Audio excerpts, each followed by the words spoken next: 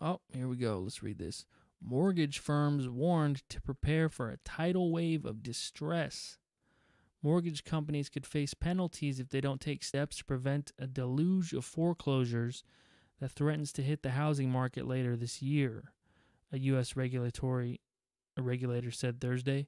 The Consumer Financial Protection Bureau warning it's tied to forbearance relief that allowed millions of borrowers to delay their mortgage payments due to the pandemic.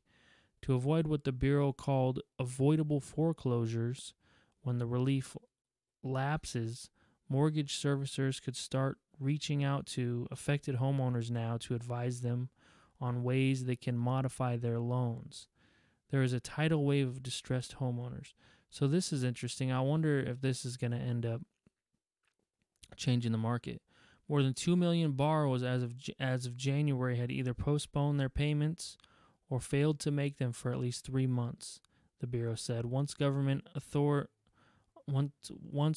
authorized forbearance plans begin to end in September, hundreds of thousands of people may need assistance getting back on track. So that'll be interesting to see what happens.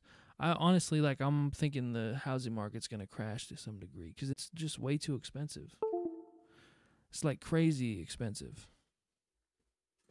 Like out in the middle of nowhere, shit's going for like a massive amount of money. Oh, that's my